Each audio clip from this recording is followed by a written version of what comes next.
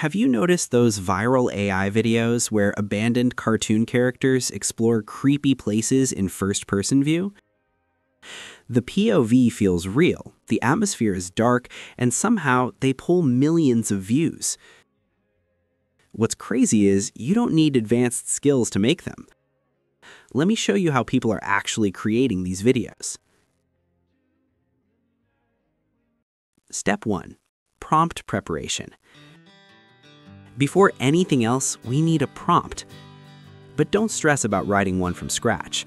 I've already created a master prompt to make everything faster and easier for you.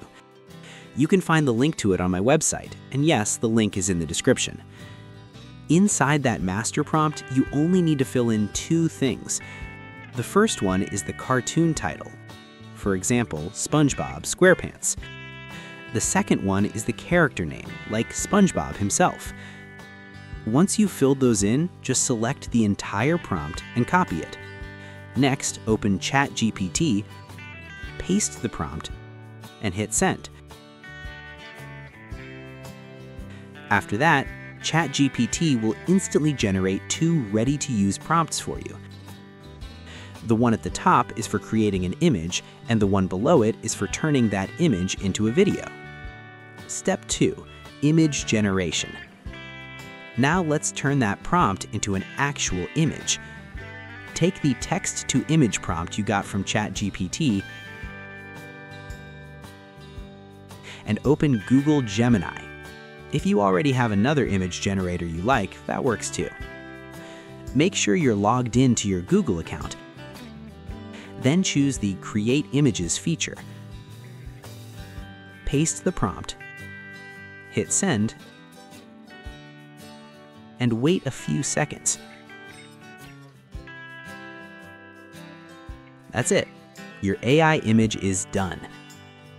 Save it, because this image is what we'll use to create the video. Step 3. Video generation. Now comes the most satisfying part, turning the image into a cinematic POV Urbex video. Copy the image-to-video prompt from ChatGPT and open your video generation tool. I personally use Google Flow, but you can use any similar tool. Create a new project, choose Frames to Video, and upload the image you just generated.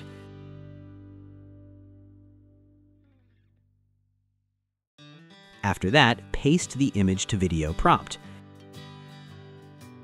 Before generating, make sure the aspect ratio is set to Portrait 9:16 and the model is VO 3.1 Fast. Once everything's ready, hit send and wait a few minutes. When it's done, your AI POV Urbex video is ready to save to your gallery.